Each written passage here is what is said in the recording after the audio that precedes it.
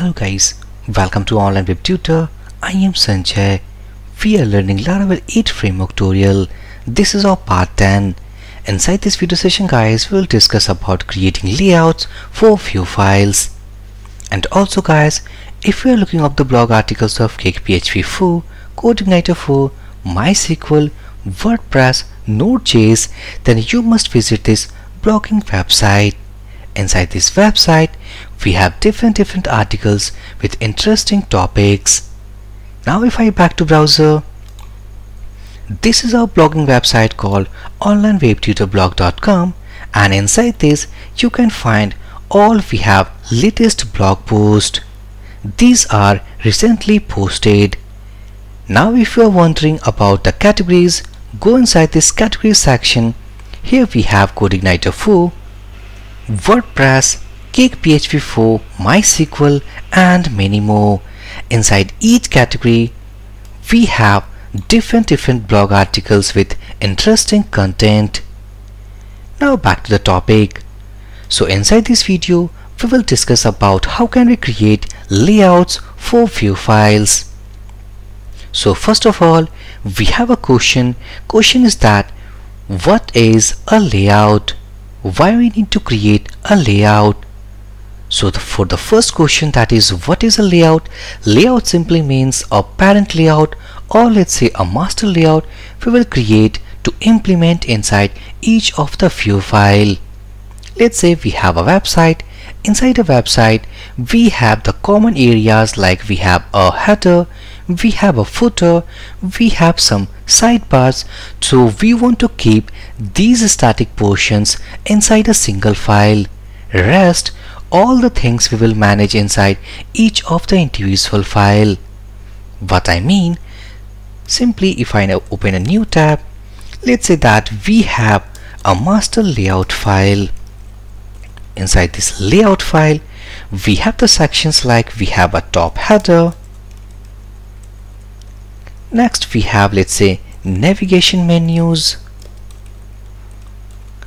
Inside this we have body contents, and this will be dynamic.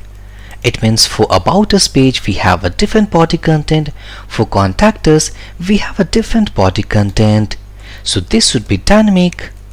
But rest of the things like top header, navigation menus, if we have sidebar then sidebar and footer, these are the common areas actually inside each of the view file. So to keep all the static parts, or let's say non-changeable parts inside a single file, that is called a layout. Simply we need to extend that layout, or let's inherit and use the common areas into that view file. The next question we have, why we should need it. Let's say if we don't have any layout, then each of these things like top header, navigation menus, footer, we need to repeat all these codes inside each of the view file. But we want to save time, and as we know that we are using Laravel 8, so we need to use the functionality, means inbuilt functionality inside like what we have. So that's why we need to make a master layout. We need to extend each inside each of the view file and use its default behavior. Now next we will see that how can we create a very basic layout file. So back to editor, go inside this resources folder, because layout is also a view file. So go inside that views directory, and let's say we are creating a folder with the name of, let's say, layouts. Inside this layouts, simply let's say app.blade.php. This is a layout, let's say a master layout. Inside this layout, first of all simply declare HTML element. Inside this we have a head tag. Inside this head tag we have a title tag. So let's say welcome hyphen, and here we need to pass our dynamic page name, because in case of about us, let's say welcome hyphen about us. For our services page, let's say welcome hyphen services page. So how can we make a dynamic placeholder to accept dynamic values? So for now, if I suppose write, let's say welcome, something a static title, inside after this head tag, let's say we have a body tag, and inside this body tag, let's say we have a div, simply let's say class equal to container, and inside this div class container, for now we have a h1 element, and let's say welcome to home page. So right now this is a static page completely. Here we don't have actually any dynamic placeholder to replace with each of the view file content. We will make the dynamic placeholder very soon. So first of all, we need to create a view file.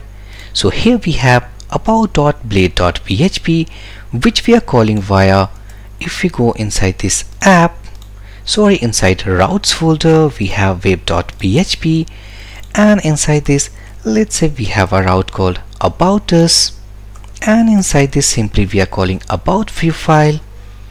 Back here, and if we go here and type about -us, and this is partials.top header not found. So what I will do, simply get rid of that, because right now we are not going to include any file, and here is the content.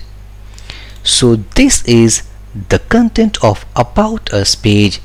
Also we want to use this layout what we have inside this parent. So what I will do, to use the parent layout, we need to extend that layout. So to extend, we have a extend directive. To use @symbol, here we have extend, and inside this simply we need to pass our layout path.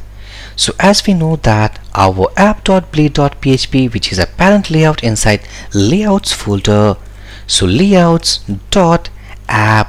Now if we save, go and reload this page, and here we have a syntax, and I think that instead of extend we have something extends. Now if we save, go here, and as we can see that welcome to home page, and this is the content of our app.blade.php. So here we need to use extends directive.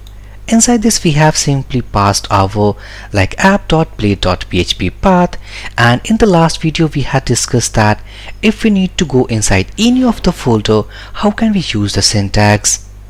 Now this time, right now we have only the static content, so go and press Ctrl U. As we can see inside this source code, this is the about us page content. Rest we are getting all the contents of app.blade.php. Now in the next, we need to make dynamic placeholder, because if suppose we have two routes, let's say that instead of products, let's say instead of about us, let's say we have products page, and we have a file called products.blade.php inside this views folder. So let's create that, and in the same, if I copy this extends, go inside this. Now here this is all about the about us page. If we open a duplicate tab and simply type products, here we getting a products page, but when we press Ctrl U, the same code actually we are repeating here. So we need to make dynamic title as well as the dynamic content. Back to editor, go inside our parent layout. First of all, we need to make a dynamic placeholder to accept dynamic values. So instead of homepage static value, we are going to use yield directive. Inside this yield directive, we need to pass a name. This name either in single quotes or let's say inside double quotes. This is going to render our dynamic content here.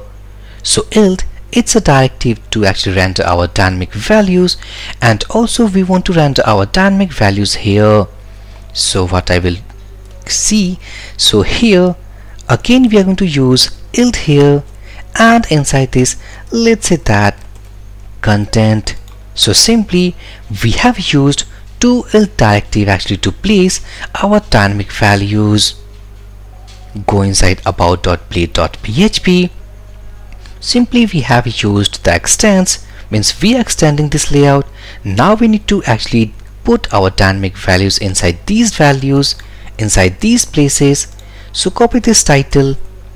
So to put any dynamic values, we have a section.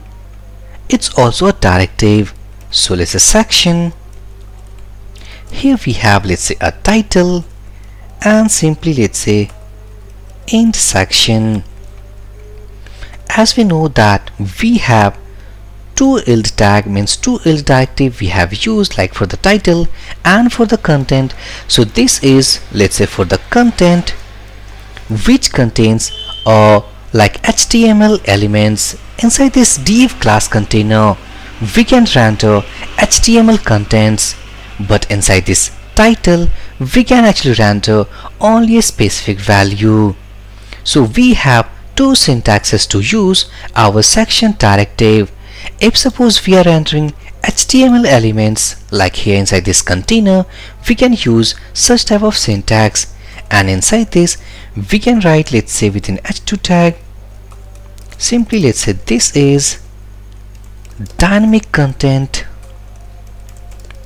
Inside this content placeholder, this is h2 element what we have used, but for this title we are not going to render any HTML element. Instead we are going to render only a simple value. So to render only a single value, we are not going to use section like this, because we have two syntaxes to use our section directive.